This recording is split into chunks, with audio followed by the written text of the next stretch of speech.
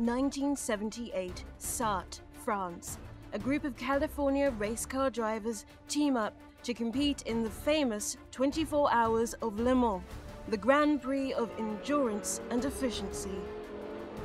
Though they did not realize it at the time, this will be one of the most intense battles in the Le Mans 91-year history.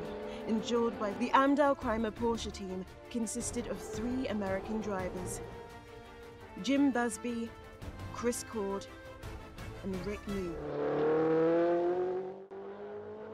Without a doubt, Le Mans is the most important motorsport race in the world, with over 300,000 people in attendance. This is the Super Bowl, the World Series, the Olympic Games of motorsport. The 1978 Le Mans 24-hour race was a highly anticipated event. Fans, manufacturers, and the media were eager to see their favorite high-performance vehicles come away with the first-place trophy. This race pitted the Alpine teams against the Renault teams, a race that still lives in many fans' memories to this day. The American team of Busby, Cord and Knoop would run their Kramer Porsche 935 in Group 5, one class below the extremely powerful engines of Group 6. The event itself was commissioned in the summer of May 1923 in Sarthe, France. It was initially funded by investor Émile Coquillot and endorsed by the Automobile Club West. Board member Georges Durand had first suggested that the race be run over a course of 24 hours, and so the first 24-hour Le Mans race was a huge success.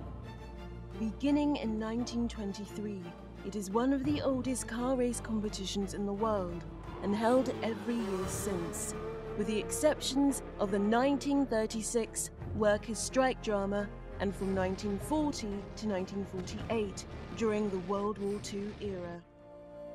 Shortly after the war, all of the guys that came back on the GI Bill decided to build cars that they'd learned about these cars in England. They'd take a 32 Ford, take the fenders off, and try to make it like a European sports car. They'd do it at the Bonneville Salt Flats, El Mirage, everywhere they could run them. Drag race in the streets. And they'd all congregate at the Pass Green Body Shop. Well, I went to work there as a paint prep kid, sanding cars, and I got to see all these hot rods, and it was really something that if I tried, I could do. So I bought a 32 Ford with my Star newspaper route money for $70. I'd go home and build my dragster at night and go to the drags and then come back and work on these sports car engines. And so I was driving, I was building, I was fabricating, I was doing engines and making lots of friends. Ultimately, I had built several 935 race cars for clients here in America, and one for Hal Shaw. And he said, "Jim, drive it at Daytona with me." I said, "Okay, but you don't have a factory-supported engine, so we're not going to be that competitive. But I'll go, I'll do that." So about halfway through the race, I'm standing in the pit lane, we're running mid-pack. Erwin Kramer of the Kramer brothers walks up to me and he said, "Jim, you know, would you like to come to Le Mans with us?" And I said, "You know, Erwin, I really race hard and I would like to go to Le Mans more than you could ever imagine, but it's a dangerous race, it's a fast race car, and I want a chance to win. Why don't we get a sponsor, and why don't we bring a couple of good American guys along with me?" And they said, "Who?" And I said, "I don't know. Let me think about that for a minute." We had built a car for Rick Knoop, Steve Earle, and Bob Aiken to run at Sebring and so on and so forth. So November of 1977, I drove from USC to Busby Racing and introduced myself, and I said, "By the way, my name's Rick Knoop. I'm going to be driving car number 32 that you're preparing." Well, it turns out I see him race, and he's pretty damn good, and mostly he brings it back. So a lot of young guys go out and run hard, and they rubbish the car, or they crash it. He didn't. He always brought it back in one piece, and it was better every lap, and he always got better, and I was quite impressed. I watched him carefully, and then I hooked him up with a guy named Howard Meister, who had a GTO Porsche, and Rick did well, won races and did really well. So I'm standing there, and I'm talking to Fred Knoop, Rick's dad. And I said, "Do you think Rick would like to go to Le Mans. And Fred's eyes got as big as saucers. And he said, well, how would that work? And I said, well, here's what we need to do. We need 2 drivers over here, and we need to go round up some money to replace the guys from Europe. Would rather have Rick with me. And he said, what about Chris Cord? And I said, Chris Cord's really fast. Yes, absolutely. So I had met Fred Knoop and Rick Knoop, and I knew Chris. Chris was quick and a great race driver. It was back in 1977, I guess, when Jim Busby and myself and Rick Knoop were racing in the IMSA sports car series around the United States. And I had known Rick Knoop growing up, basically, in many earlier years through vintage racing. And then Jim put together this whole idea, let's go to Le Mans, as a result of talking to the Kremer brothers.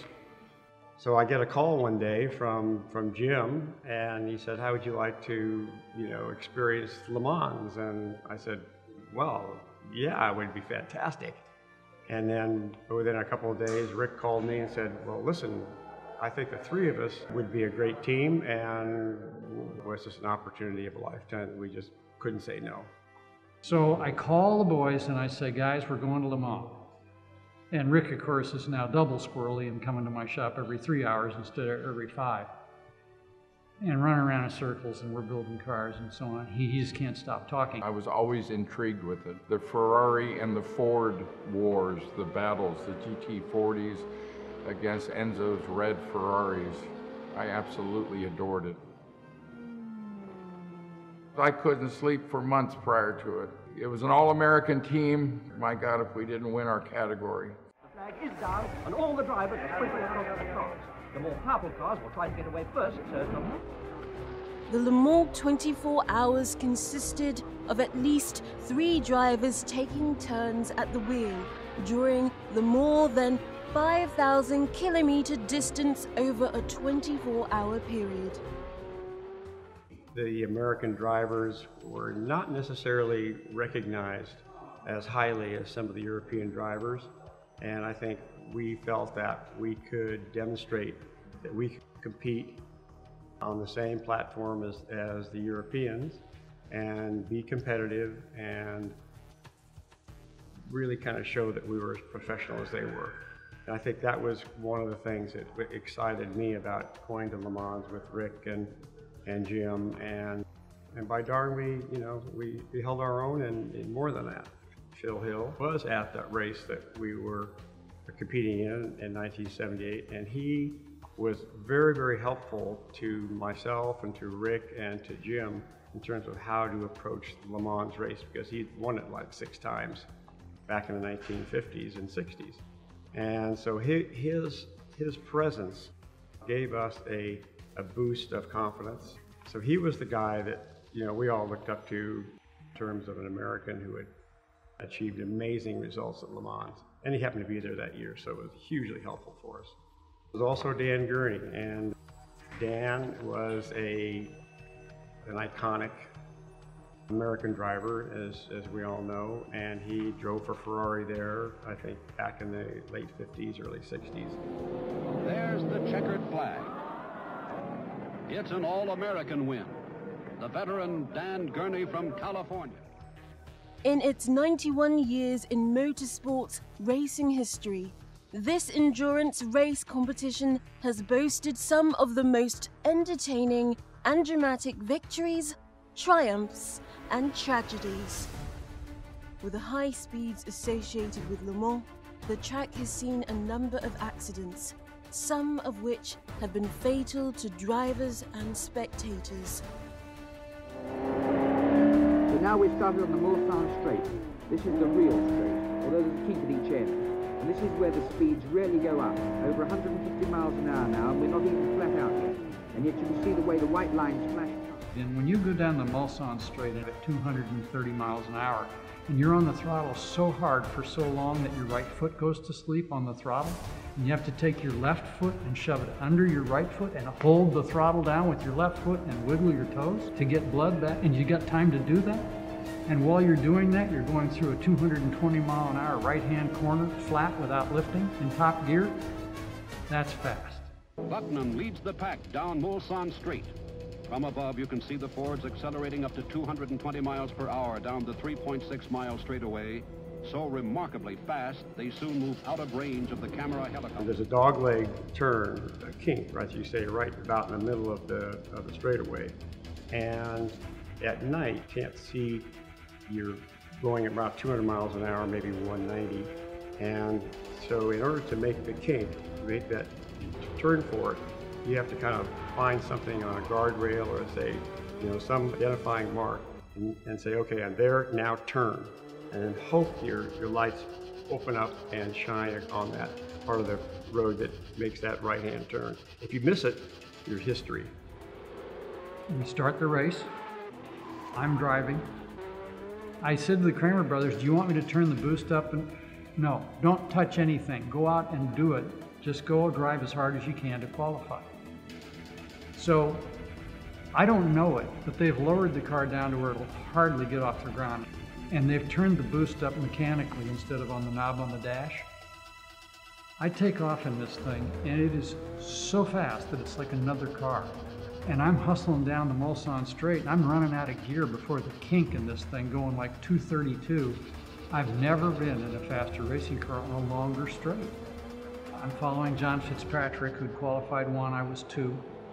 And I notice that he's got a lot of flames out of his tailpipe. Now we're going into a 24-hour race. And I'm thinking, you're burning a lot of fuel in that car. That means they get the boost turned up. What are they doing early in the race? I mean, you gotta be insane. I stay with Fitzpatrick and I don't see anybody in my mirrors, so we're doing pretty well. And all at once I see oil starting to land on my windshield. And more smoke and more flames out of the back end of Fitzpatrick's car. They've killed the motor. And we come out of the Mulsanne corner and he pulls off the side of the road with smoke out the back of his motor, and I go whistling by into the lead. Boy, Lady Luck was on our side. There was some horrific happenings there because those were the days when there was no chicane. The straightaway was 3.8 miles with 700 horsepower and open face helmets, and that's the way it was back then. So we were careful, yet we were in the hunt all 24 hours. Not for 24 minutes we were in the hunt. We were on the board for 24 hours. There's an enormous accident in the night. Chris is in the car in front of him with Bob Garrettson turns in about, I'm going to say 20 yards before the kink. Missed the kink on the inside, turned too soon, got in the dirt, came across the track, hit the guardrail, launched the car probably 200 feet in the air and started barrel rolling, and all I could see was this turbo going round and round and round, and it came right down in front of me and the car totally disintegrated on the racetrack. I thought, this guy's dead. There's no way you could survive that. It was just, there were engines, parts, body pieces all over the racetrack. And that was a yellow flag condition, and it took them maybe a half hour to clean that whole thing up. But miraculously, the driver survived. I don't know how it happened, but then I thought, okay, this is scary as heck. They don't stop the race, but they directed around the accident for about an hour. And the Kramer brothers are smart enough to say, stay out, stay out, stay out. Don't come in and pit. Just stay out. Just collect laps. Keep laps going. Which was a good thing because at the end of the race, we did burn an exhaust valve and we could nurse it home for the last hour, and we ended up winning. No matter what it took was to keep putting laps on. Come in for fuel, driver change, get back out there. We were very disciplined with the Kramer brothers. They kept an eye on us, and we had a very, very tight structure within to run. Driving with a diverse group of great drivers that did this as a career, the speeds were so high. And so that created a dynamic of danger that during the rest of my racing career, we just never really saw that level. So going there, enjoying it, succeeding, and being able to walk away and have memories is about as good as it gets. It was a gift to have this opportunity happen, and we ran with Marine Corps discipline. This is one of the most dangerous things I've ever done in terms of being on a racetrack. Gosh, I could still see the Martini livery 936 going by me, looking in the rearview mirror and thinking going 200's pretty fast on a crowned road, and then all of a sudden you look in the rearview mirror and boom, boom, there's someone going by you. Holy cow, you know, and having that person trust you because you were staying on your specific part of the track. And there's guys like Ix, Jochen Moss, all the guys that were my heroes, and here's Chris Cord, Jim Busby, and myself, and we were being gentlemen, but we were getting with it. And the guys, when they would come by about every 20 minutes, let's say, because they were fast, they were in the 230 to 240 zone, our relaxed boost pressure to save the motor, I would say we were probably 190 maybe, and they would go by like, it'd be like walking down the street right now and a bus goes by at 40 miles an hour. It really grabbed me. And my favorite memories would have to be watching those Group 6 cars go by me. I came through the last little set of chicanes and the gendarmes, they just said, "Suck le bleu," and everybody unloaded. It was like a tsunami. And I was, you know, we couldn't believe it. We had done it. I could believe it because it was a great grouping of drivers. The consistency was there. We could still pull the lap times out of the Kramer archives, and I'm very proud to say that we all complimented each other. We didn't wall it up on the third lap. There wasn't a lot of car left, I have to tell you, mechanically. We were going through quite a bit of oil because we had dropped a valve and we were pouring almost as much oil in it as fuel. It's still very fresh in my mind, even though it's been 36 years ago. I was 24 and Chris and Jim, I guess, were 35 then, so we were all young guys with a common goal. And boy, did it work. And at the end of the race, when we won, Erwin Kramer came up to me with tears in his eyes and in perfect English said, "Jimmy, you make me very, very happy." And then we went home, and the Kramer brothers became friends of mine forever. And Bill and Don Whittington, as a result of doing business with our workshop that built their 935s and raced them for them, put this deal together. So really the Kramer brothers, and I'm proud to say I had something to do with both cars, basically won 2 years in a row with their 935s, and they had never done that before. They'd never won. Class, overall, nothing. And this car won overall. I'm really proud. To have this car come home to roost in Southern California with Bruce, my old-time buddy, and there's a lot of history that goes back to Southern California drag racing and winds up in the winner's circle at Le Mans. It was just one of those experiences that, as a person who loved driving race cars, you had to have that in your resume. Say you've done it, so you could talk about it, and being the greatest road race in the world. When I was about 7 years old, my father ran Pebble Beach in '56.